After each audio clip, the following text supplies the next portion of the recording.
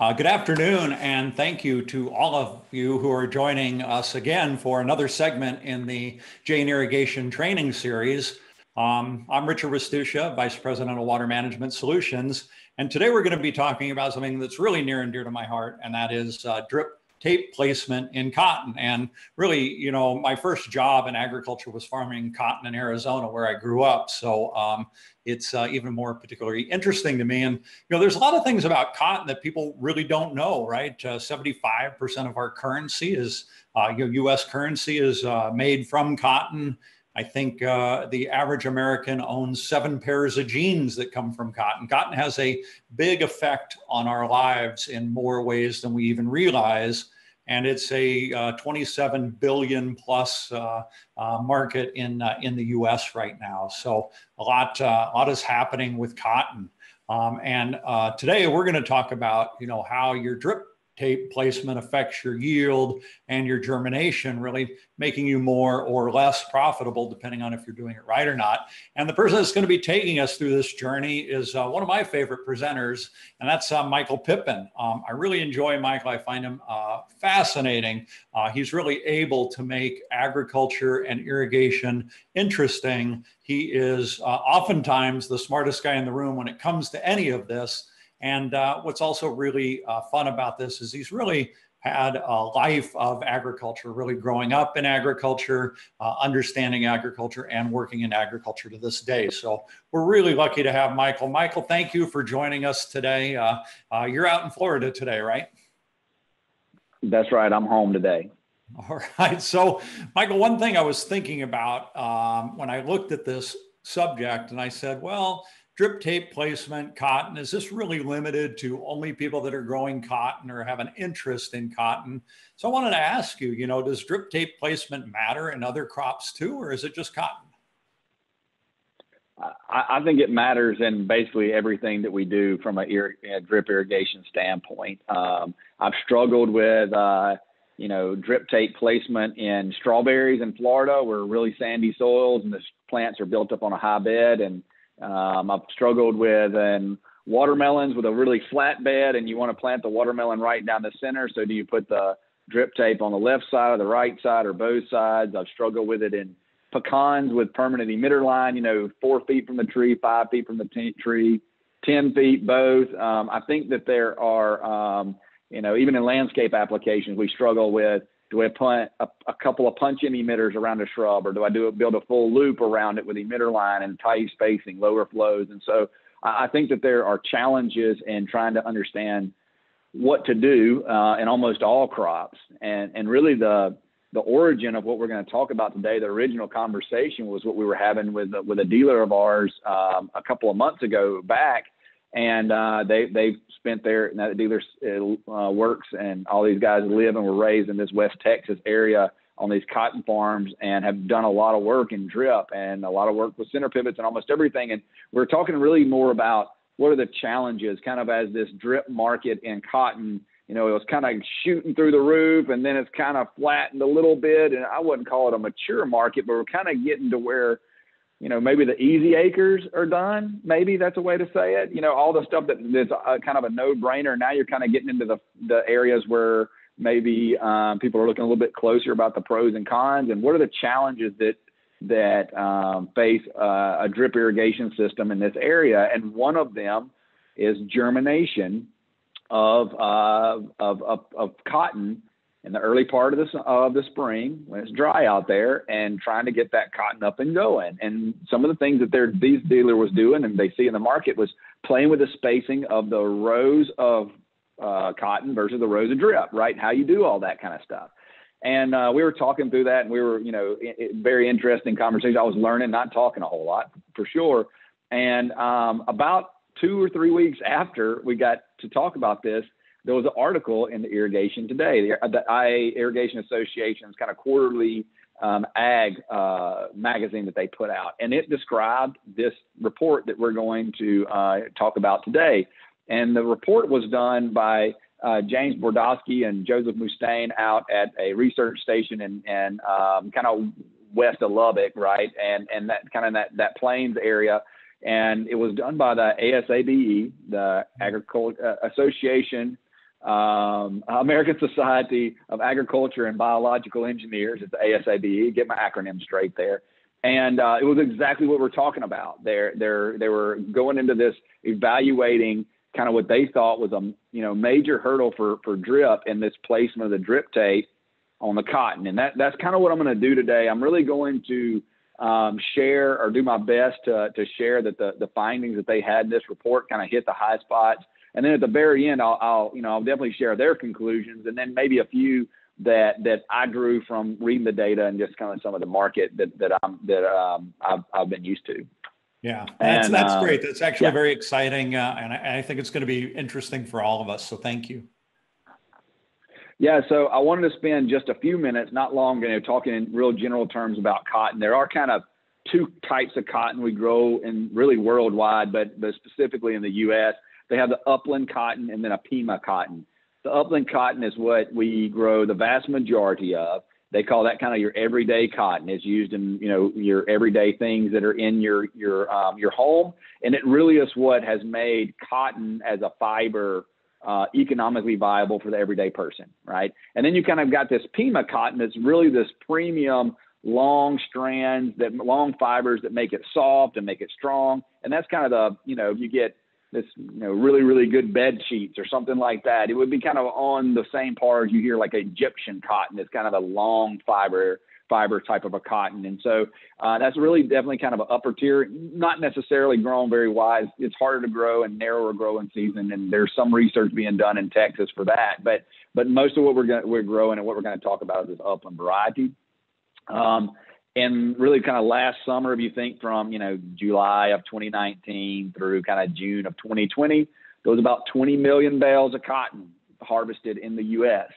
I have $7 billion worth of value because that is just right off the farm into the gin, right? So this is not a value added revenue like you were talking about earlier. It's just right out of the farm into the cotton gin, about $7 billion in value. And the U.S. is the largest exporter. We're not the largest consumer. We're really an exporter of cotton. A lot of it going into to the Asia continent. So I think one thing that we hear a lot terminology wise in cotton is we talk in terms of bales. It's kind of one of those unique things in some of these ag markets. What in the world is a bale, right? And so if you look there in the bottom left, you can see a forklift picking up kind of 3 or 4 bales of cotton at one time. Most people have probably seen a bale of cotton. It's about 480 pounds-ish. A little under 500 pounds is what a bale of cotton is. And it'll make about 200 pairs of jeans. And so to kind of start putting those things together, you've got 20 million bales of cotton. That's a lot of blue jeans that you can make, right? And so it is a major crop in the commodity crop in the U.S. Really kind of transition over into why we're going to talk about drip and why drip has been important and why drip irrigation has taken off in this area of the U.S. is the value of cotton.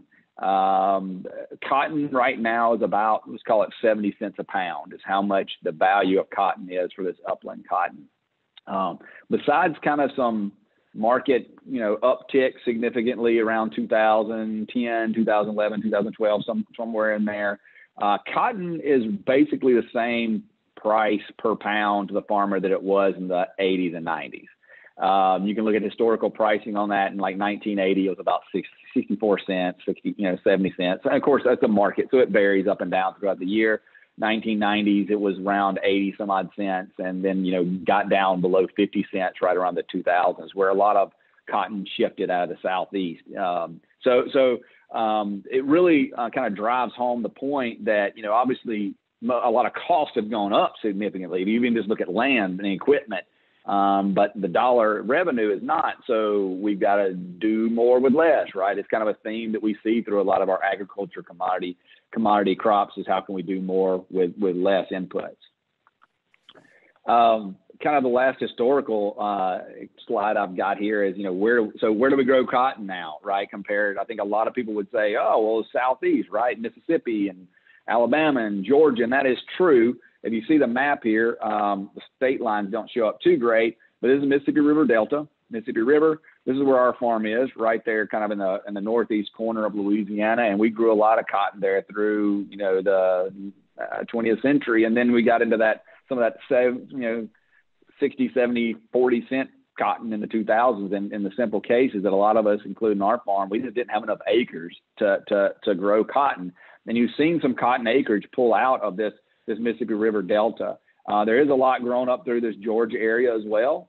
But you can see out here, a lot more is grown in Texas, and about 40% of the cotton that we produce, it comes out of the state of Texas. The story that I always tell on this is that for a long time, our family were big hunters, and we lived here in Louisiana, and we had some friends that lived in Roswell, New Mexico over here, and they would invite us out to go mule deer hunting. And the first year that I went, we were all through farming, right? It was right around Thanksgiving. We packed up our stuff and we drove west of Dallas and kind of towards Sweetwater and kind of started headed northwest through all this ground that's red right here with a plus 100,000 acres of harvested cotton. And there was two things that came to mind to us. One, how in the world do they grow cotton out here in the middle of what we thought it was a desert? It looked like a desert to us, you know. It's not, but it looked like a desert to us. And how in the world do they ever get all this cotton picked? It just looked like, I mean, we were done. We were going hunting, and it looked like they haven't even started out there, right? And I think it really kind of boils down to two things. You know, how has this area been able to produce cotton and really be the leader in cotton? And I think one is just a very resilient culture, right? People that are raised out here have found a way of life. They love that area. I love the area, going and visiting, and just refuse to give up, right? I think there's part of that in their culture. And then I also think they've been, you know, probably on the forefront, at least in this cotton, of adapting technologies and new growing practices. They've had to, right? And that's really where we know where this study kind of takes off. The drivers behind moving, you know, irrigated acres into drip is that the declining aquifer in this region of the U.S., the Ogallala Aquifer, that most everybody in the irrigation industry has heard about. It runs up from Kansas down through this plains area and is drastically depleted over the last, you know, however many years. But quite, I mean, it has been depleting for a while and really been on the radar. My whole irrigation career, we've been talking about this aquifer depleting. And it's pretty well documented that in season, drip irrigation is more efficient. And in general, it's been proven that you get higher yields from drip irrigated cotton from the in-season irrigation. And that's why there's been about 300,000 acres converted from center pivots to drip. More efficient, more yields. Life is good. So why in the world is it not all drip, right? That you know, makes perfect sense. More efficient, more yields, everybody's happy. And the real thing is that there's obviously always cons to any kind of thing you do. And some of it is the initial cost of the system is higher in general than a center pivot. And the other part of it is this germination thing that we're going to talk about, you know, a little bit more in detail from now on.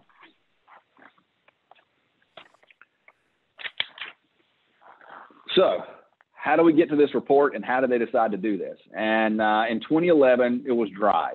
One thing I want to point out here real quickly is this is Lubbock average rainfall. Lubbock's kind of the central area of all this high plain. So, but it'll drive the point home here. It really dry in November, December, January, February, March, and it starts kind of picking up here in April and May. This is harvest season. Nice to be nice and dry. But as it starts to get in this planting season, you can see it starts ticking up the rainfall. That's what we want to happen. Doesn't always happen that way. In 2011, out at this research station, it was super dry, and the planting dates were getting later and later in May and into June, and it was like June 15th, and it kind of was the point of no return. They had to do something. So instead of planting like they had done traditionally, which I'll show you in a second, they decided to go into what they call a skip row planting. So traditionally, you've got plants that are spaced evenly. This is showing 40-inch spacing. You will see some 30-inch spaced plants out there, but in general, 40s. 40-inch spaced plants and a drip tape in between each row. This is the traditional way that it was done primarily in drip when we started doing this. What they decided to do, just because they needed to do something, was like, let's plant just a row right on top of the drippers. Let's see if we can get this stuff to germinate. Reasonable thing. They didn't have much else going on, so they decided to do that.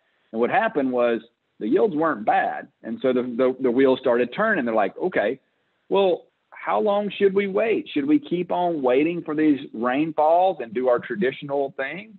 Or should we plant more based on the climate, soil conditions, and, as far as temperature wise, and just plant right on top of each row? What happens, right? This yield was not bad, and we didn't even mean to. What if we planted on time this way? Would that work? And so they kind of developed this hypothesis. Could we just plant on top of those drip tapes?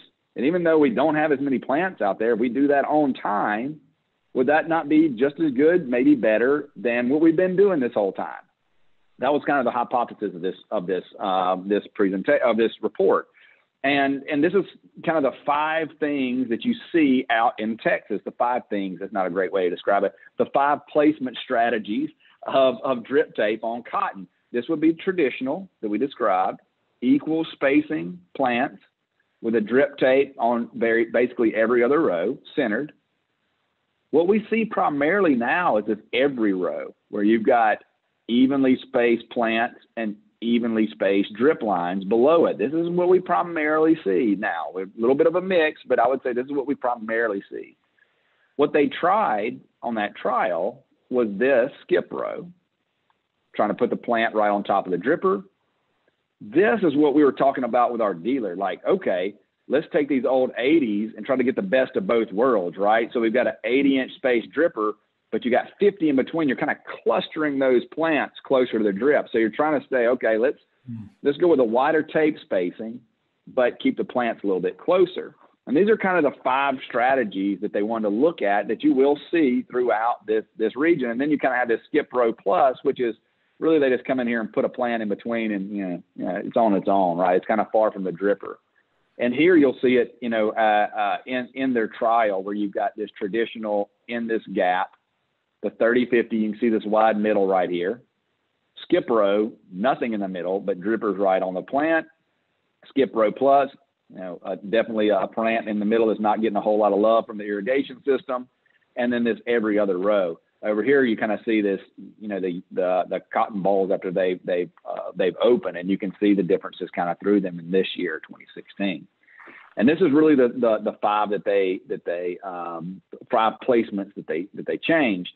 And I guess I'll go back real quick, and you say, well, this looks. Why would you do it why wouldn't you just do it every other row? And there's every row, and there is cost consideration to doing that. Obviously, you can say, well, there's twice as much drip tape, but it doesn't cost twice as much.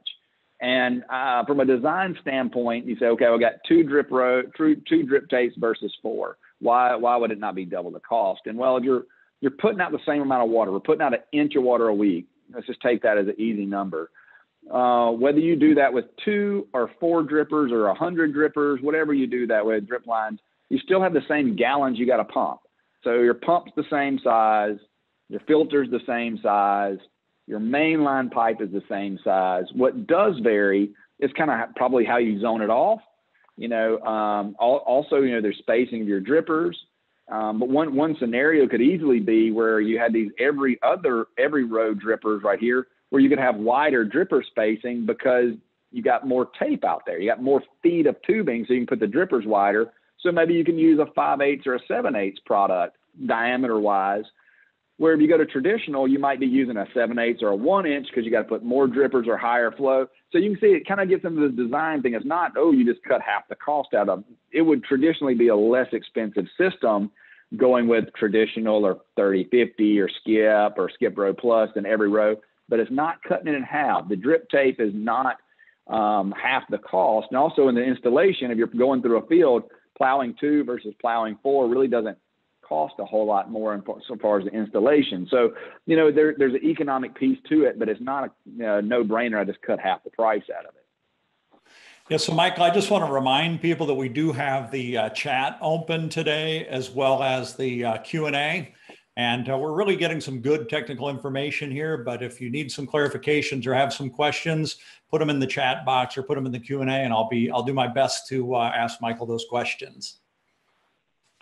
Right, and like a lot of things in this report, the devil's in the details, right? We're going to talk kind of how these conclusions from an overall report standpoint.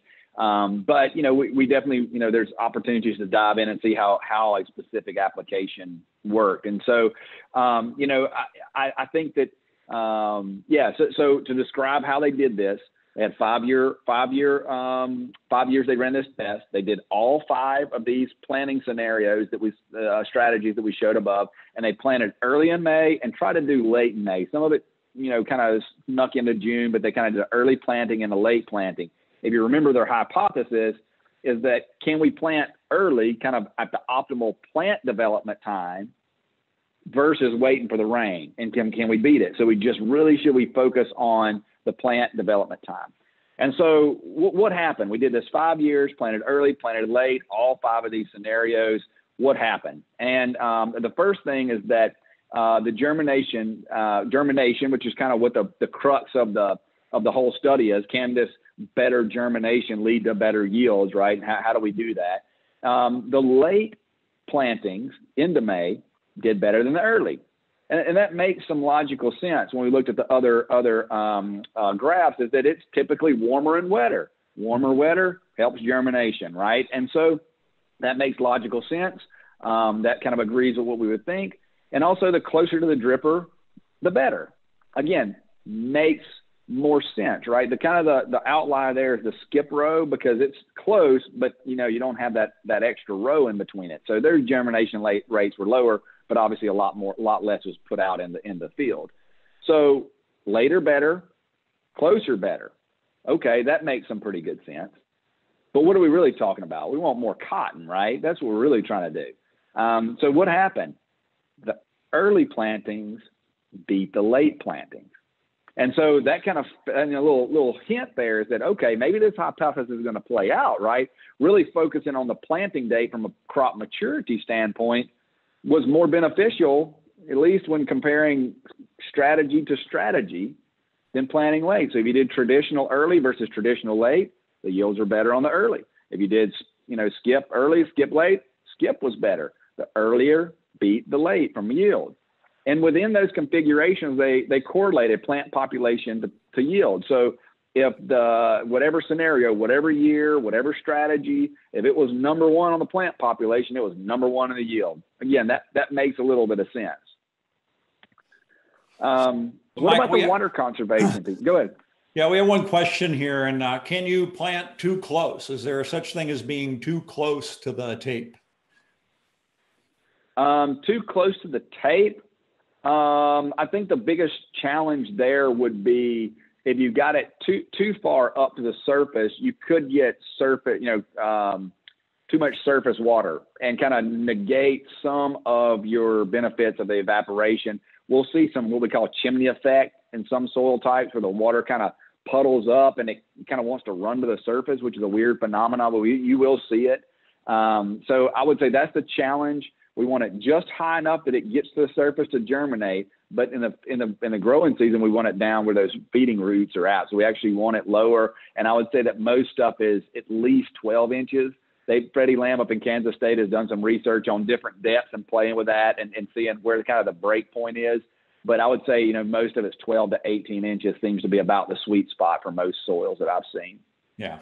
Okay. Thank you. Mm-hmm.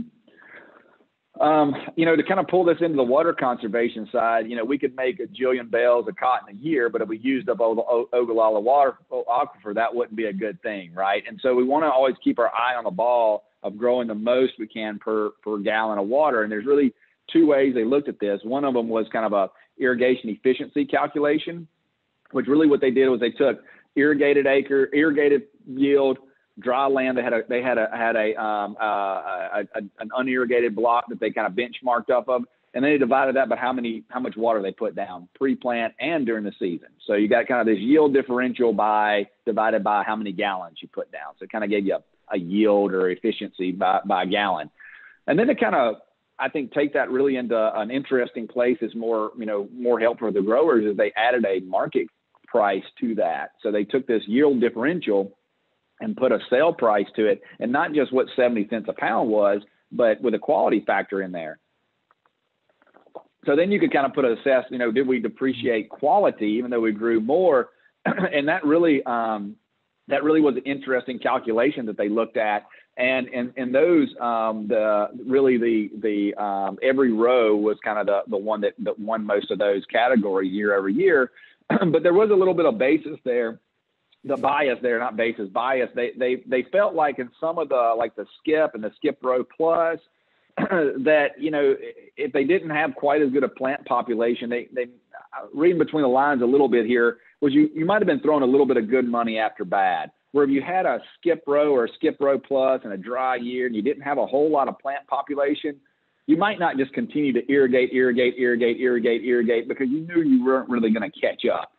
They didn't do that in their test. They wanted to keep everything consistent. But I do appreciate that they noted this. So it probably overinflated the poorer performing crops on those poorly germinated years because they irrigate them just like they were doing great. And so they probably pumped more water than you really would in a real life situation. Yeah. So what kind of is the take home here that I want to talk about, and really what they were trying to, you know, as they stated in the report is, you know, can we plant on top of those 80-inch centers and get the same results that we do in our traditional methods, and averaged out early plant, late plant, 5 years, not really. The traditional beat the skip and the skip row across those 5 years. And I think that's interesting I think that's important to present it that way, is because in a cotton, you know, if you're growing cotton in the high plains, you're probably going to grow it for a long period of time. It's not a permanent crop, but you're kind of settled into the infrastructure. It's not like you're going to put drip down this year and be like, I'm going to do something else and pull it out next year, right? So you almost treat the financials like a long-term, like you would in a permanent crop. So over a 5-year period of time, the traditional beat the skip and the skip plus. So they beat their trial, you know, if you will, what they had done in 2011. The asterisk there is that, you know, if it was super hot, super dry, and you're running out of time, you might be a good steward to maybe not put so many plants out there, just save a little bit of an input cost. So, you know, it's not that it's not the option. It's just year over year, probably not the best plan. So one that I thought was super interesting was this 30-50 spacing. I want to go back to the 30-50, make sure we understand it. So it's a traditional space, wide space drip tape, but clustering those rows. Super interesting, right? Best of both worlds.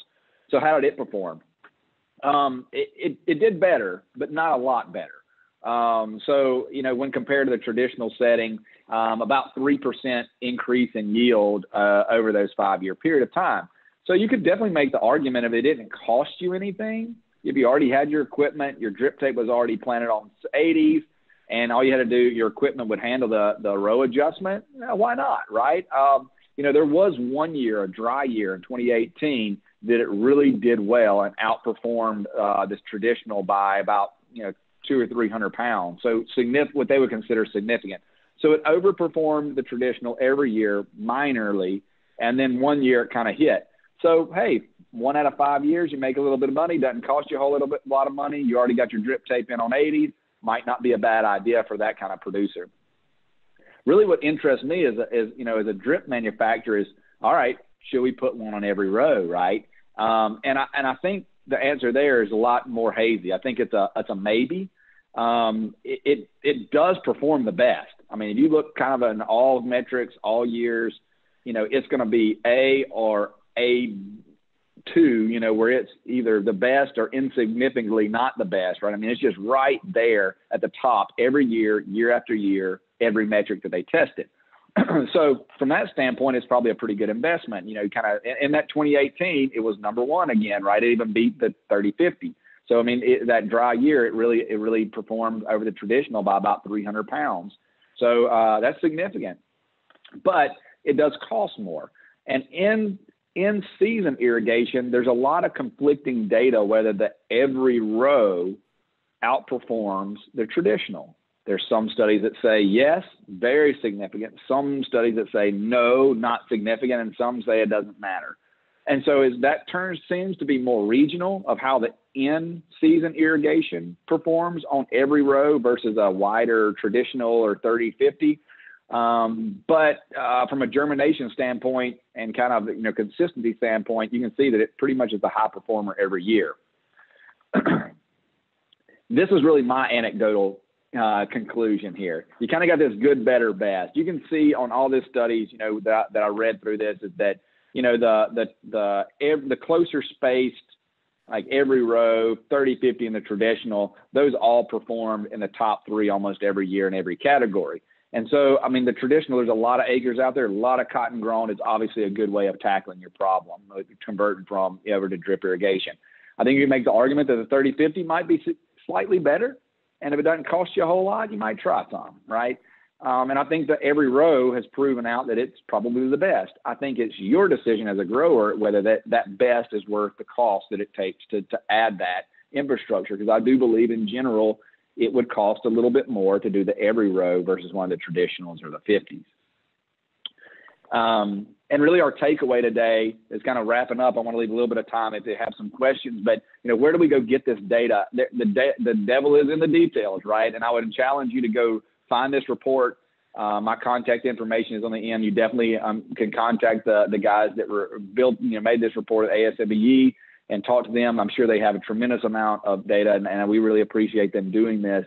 But you can go grab the real document on the ASABE website. Go to the technical library tab, and then you can search. There's all kinds of stuff in there. And I think you can buy the individual reports for like $10, and then you can maybe pay and get a group of them. So search before you just buy this one. There could be a lot of good content that you want to get on that. So, but that's where you grab this. You also can kind of get the abbreviated summary from the Irrigation Association's Irrigation Today fall 2020. So go to irrigation.org. Down, you got to scroll down a little bit, and you go to IA Publications, and then it takes you to Irrigation Today. You can look at archives, and you can look at the fall edition and previous ones, and it's in that fall edition, so you can get a lot of detail from there. But the full report, you know, and support our guys at the ASABE that's doing this research to help our industry. You know, $10 is not a whole lot to pay for some of these reports. There's a lot of good content in there, so support them if you can. My contact information there at the end, or if we got a little bit of time, Richard, I'll leave that up to you. If you want to take a few questions, I'll do my best to answer them. Yes, thank you, Michael. Great presentation. Really learned a lot here, and I love applying science to what we do, right? Having somebody do a study for 5 years is so valuable to us, right? So one of the things I think about if I'm a grower is I want to strategize for when I have the worst years or toughest growing years, because typically yields will be down, prices will be up, and those are the years I want to do the best. So thinking about that and thinking about this drip tape and the different options, do you still stay with your good, better, best scenarios? I do, and I think that's really where where we kind of settled on this every row. And while we see a lot of it, is that if you don't get a good stand, if you don't get a good germination, there's nothing you can do about it. My dad always said, you know, we had old worn out trucks and old worn out combines, but our planting equipment was brand new and serviced to the max. Because if you don't get that good stand, you're fighting it all year long. And you can throw everything you've got at it from an agronomy standpoint, but you got to get a good stand. And I do believe that that's why a lot of people have decided on the every row. And some people that are more, you know, engaged and been in that industry longer probably have more information on kind of where that migrated, why we changed from that 80s to those 40-inch spacings. But from what I can see in this data, you can definitely see that it year over year is the highest performing from a germination and a yield. And if we can get, like you said, if we hit one of those 2011s where price was at $2, you're paid, right? You paid for that pricing differential, and that's probably the biggest barrier. Is, do I need to spend that extra money? And that's whatever we would do, you know, whatever we're buying, houses, cars, whatever, phones. where is enough, and when do I need to upgrade? But I think, you know, in a 5-year study, you know, it showed that there was 1 year that definitely paid for it, and so I think so, right? I think that probably is the safest bet. And but I would encourage people to look at it both ways, and a lot of our designers or our dealers do. They look at both ways, so you can lay that out and make that decision from a financial standpoint, what kind of risk you're willing to take. Yeah, so right. So and I think about it and I say, well, on the years where the weather's good and the rain's good, well, I'm going to be good and I'm going to stay with everybody, and maybe some of my other techniques are going to help me have better yields. But that's not going to be a great year for anybody, or, you know, because everybody's having a good year. So the time I can make the best money for myself and my family is going to be on those tough years. So I'm all for the insurance. Yeah, if it rains every day, we don't need a drip irrigation system, right? But that's what we're saying. We're not. We know it's not going to rain. It's just a matter of where that financial piece falls for you, and some of it might come into, are you leasing, are you owning the land, or how far, how many years you've got left to farm, or what how you want your land valuated if you do get ready to sell it, So all that, there's a lot that goes into those decisions, and I think like I said, I believe that a majority of what we're seeing now, or at least that I'm seeing now, is on that 40, every row spacing. Yeah. So was the emitter spacing evaluated too? Not in this study. They actually went with a pretty high-end pressure compensating product, and I'm guessing what they did that for is wanted to take out any kind of variables within the row. It would not be a traditional product that you used in this climate, this region, just because you don't need it. It's relatively flat, but there are some areas that have some really low spots. So it's not uncommon, not unheard of, I guess you'd say, to use a PC product in this area, but generally not. Generally they're using a non-PC, but they did not evaluate the spacing down the road. It's really more of a how wide can I space it with my flow rate to make sure I get most of it's deficit irrigated. So your pump is really what's driving the emitter selection and spacing more than the plant itself. Right. So, all right. Well, Michael, again, thank you so much. This information was really fascinating. And I know not just the cotton growers, but everybody appreciates it, because it makes us think more about what we're doing in our own crops too, if it's not cotton. So thanks very much. And to those of you watching today, thank you very much. We really appreciate your time and your interest in what we're doing here. And if you've got some suggestions for subjects, you can reach out to Michael or myself, and we'll be happy to put them into our segments in the future. So Michael, thanks again. And thanks everybody. And remember, we're on Apple, Google podcast, as well as all our trainings are on our website under irrigation training. And Friday, we're going to be back. We've got the two founders of My Job Depends on Ag that are going to be joining us and taking us through this journey of something that really I consider viral in the social media area for agriculture, this whole My Job Depends on Ag movement. So anyway, that'll be Friday. Hope to see everybody there. Thanks again, Michael, and thanks to all of you. We'll see you now. Appreciate it, Richard.